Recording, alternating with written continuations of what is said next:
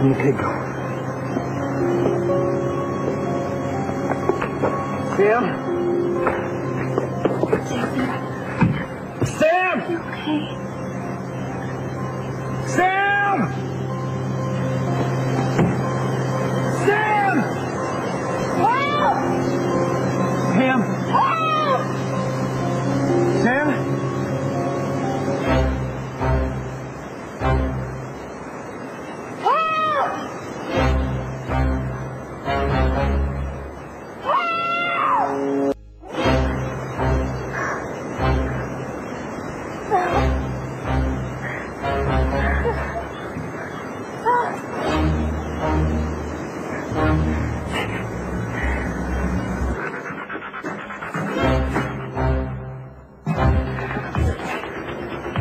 Oh, hold on.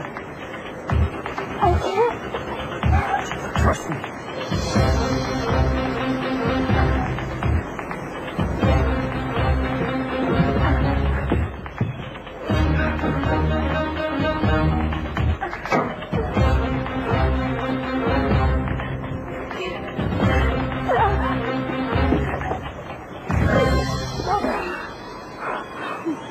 You saved my life.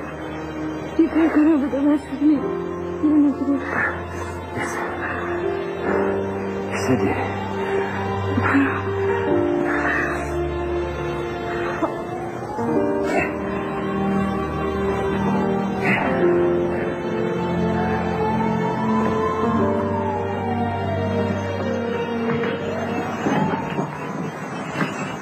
We were all so sure that Diego was dead after I shot him, and then when Alcazar held his son in his arms, breathing, he must have felt some sort of life.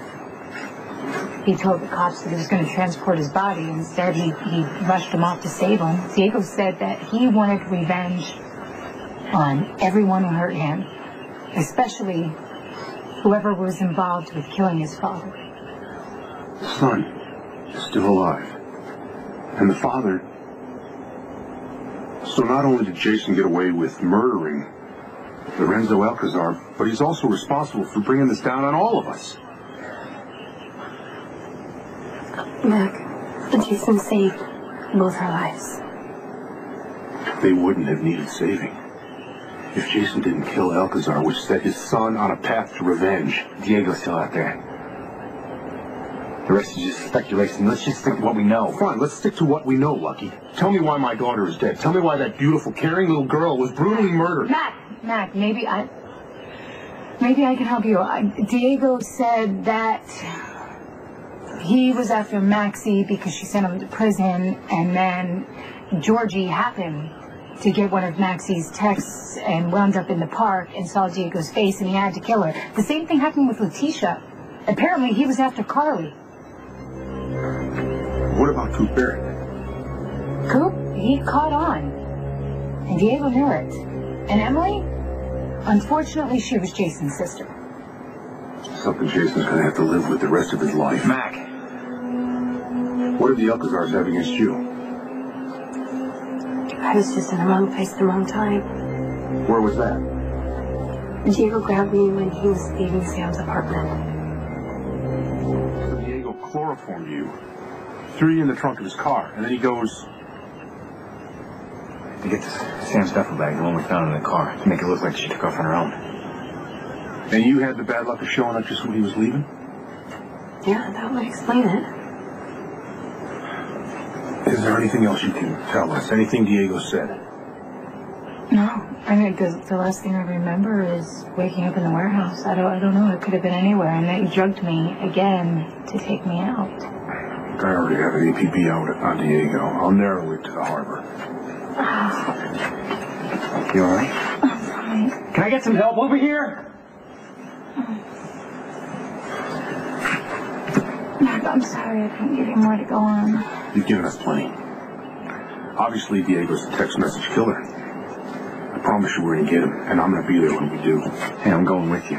Like, you're getting in a car and going to the hospital to get patched up. You played hero enough for one night. Mac, we got every available man on this.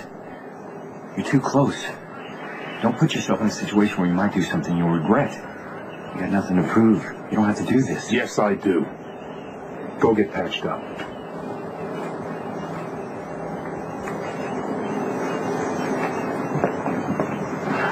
How's he doing? No, he probably has a concussion, and it looks like his hands are going to need a lot of suturing now. Thanks.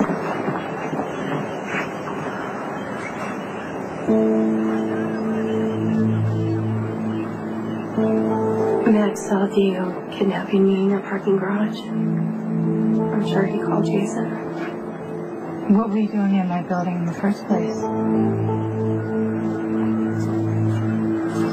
There's another ambulance on the way. While we're waiting, I'll take your statement.